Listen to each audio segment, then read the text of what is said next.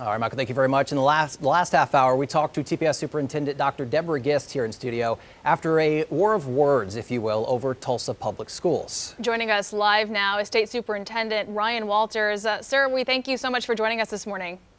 Thank you for having me on. So, Superintendent, we got a lot to talk about. There's a lot been going on between the state and TPS, and we just want to, ask it in the most general terms that we can and try to get some answers for parents here. What is the plan moving forward? You say you want to increase test scores, reading, math. What does that look like to you? You say you want to work with TPS leadership to make that happen. What is your vision there? Sure, absolutely. I heard the superintendent talk a lot this morning about me. I didn't hear her talk a lot about Tulsa kids, and this has been part of the problem. We've seen Tulsa Public Schools from 2018, they had 21% of students reading proficient. Now they have 12%. Tulsa Public Schools is on a bad trajectory. It's time we put Tulsa kids first, emphasize reading for every kid. We're launching a statewide reading initiative, the biggest in state history this year, so that the entire state has access to the science of reading for every teacher. Every kid has remediation in reading. Every parent can log in and see how their kids are doing and see the path to get them to reading on grade level. And yet we see Tulsa with no realistic plan of how to get there. We see financial mismanagement going on in the district, $1 million that's been misappropriated and misspent.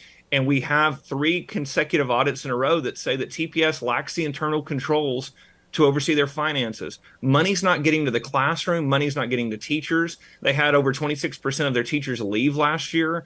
What we see is a district that is not providing opportunities for success for kids. And so we have to do this. The most vulnerable Tulsa kids are not receiving the education they deserve, and real change has to take place in order for that to happen.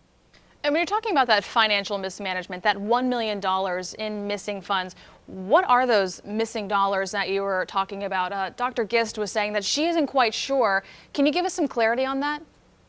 Yeah, she's not quite sure because they're not keeping their records. They're not keeping their books. They're also not giving financial disclosures over to the board. They're not creating detailed reports. We have around $400,000 that has been allegedly embezzled by an employee. We have over $600,000 that's unaccounted for with no type of records that they're not sure where that the money has gone. And what we see is an unserious superintendent. We see an unserious board. I mean, yesterday I go to Tulsa, I lay out those 3 changes. I want a real plan on reading. We've got a real plan for the state. TPS needs a real plan. I need a real plan on how do you get schools off the F list. I need a real plan of how do you actually ensure financial stability. And what do we see? They take a vote to put $170,000 to buy more tampons for the school and claim that will improve academic success. It is an unserious majority of the board there, and it is a very unserious superintendent.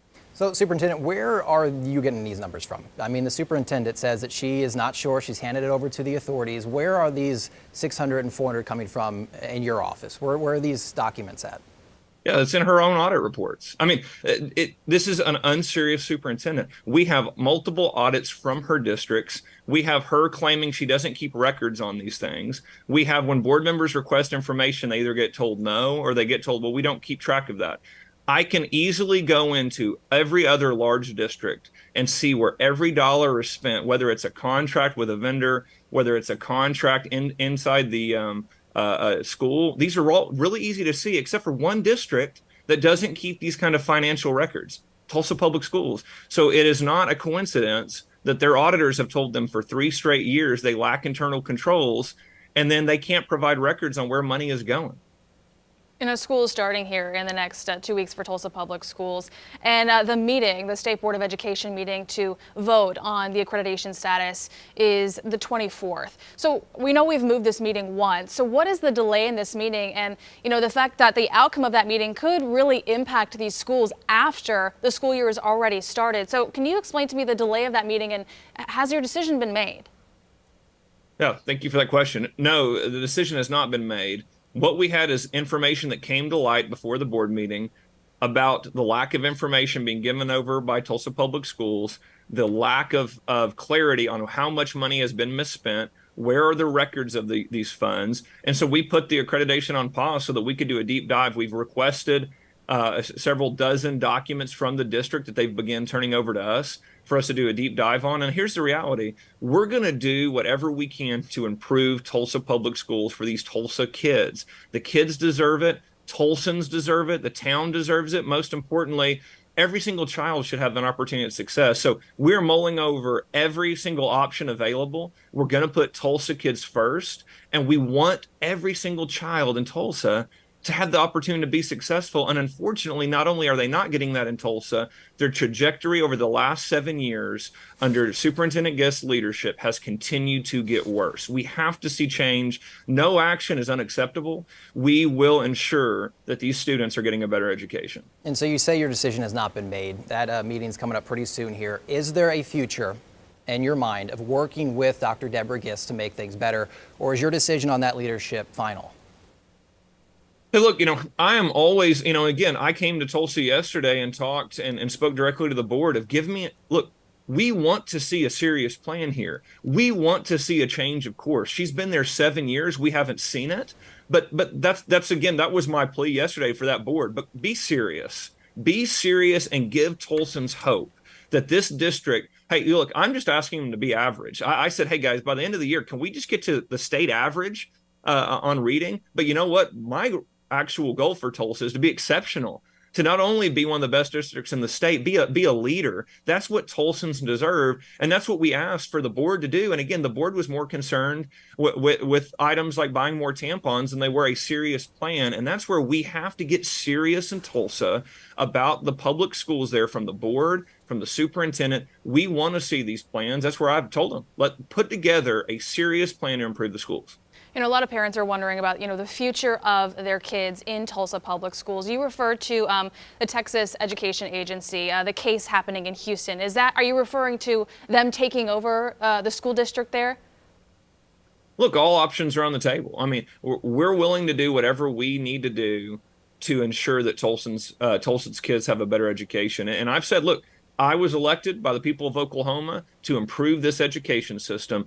Tulsa parents can know I will do everything in my power to ensure that their kids' schools are better, their education is better. I want them to be excited about going back to school. I want them to know that their kids are getting an education that allows them to go into the economy, into the world, and be able to have the life that they want for themselves. And so I'm going to do everything in my power to ensure that every single kid in the state, especially right now as we're talking about Tulsa, every single child in Tulsa has that opportunity. For future planning, if the board were to decide, maybe this is something that this state education department would do you all have the staff to take over the largest school district?